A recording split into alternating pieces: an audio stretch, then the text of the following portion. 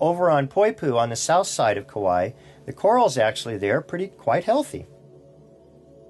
These big beautiful antler corals stick up 1 foot to 3 feet tall.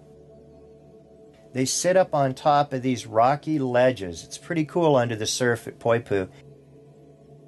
It's a lava flow, but the lava flow happened at several times, so it's like one flat layer, then another flat layer, and then another flat layer.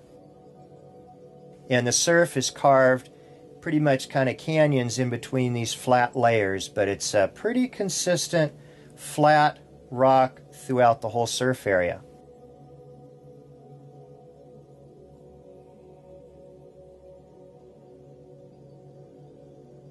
What makes the wave good there is there are a lot of healthy corals.